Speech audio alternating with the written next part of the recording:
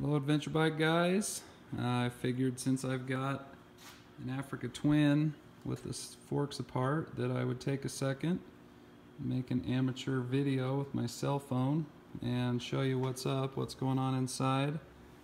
It's me, Brock Butters, Brockstar suspension. Very simple fork here.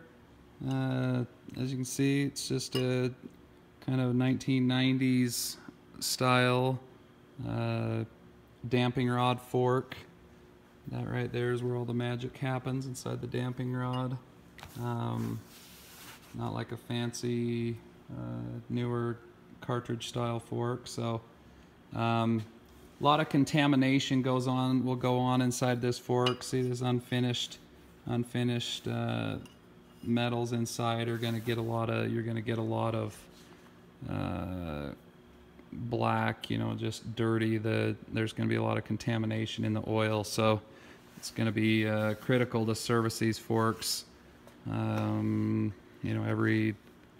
30-40 hours, probably longer than that on the street. Just something to think about, maybe once a year, depending on how hard you are on the bike.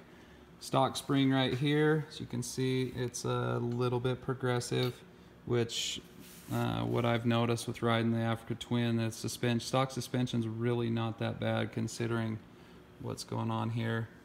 Gonna throw in this super progressive spring, quite a bit heavier spring rate with some Bellray HVI oil. I think it's gonna be good, so throw the sucker together and go hit some jumps tomorrow. Over and out.